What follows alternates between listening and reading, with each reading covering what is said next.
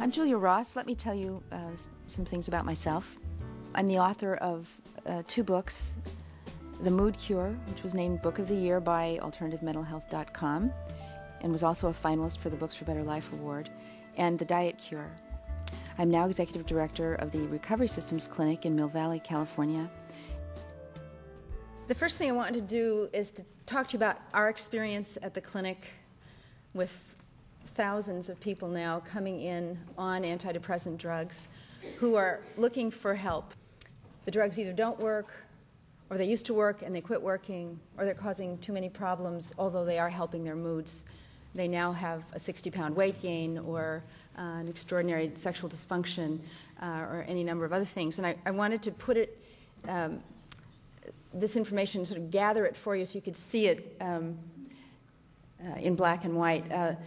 The first group are the no benefiters, 40%. Then there are the lost benefiters, about 30%, who do very well. And then they have the what is scientifically referred to as the poop-out syndrome. Then those have had side effects, and over 70% or more experience these. And all of our clients have reported these over and over and over and over. Probably these will be very familiar to you. Somehow we've gotten the notion that it's okay to have these side effects.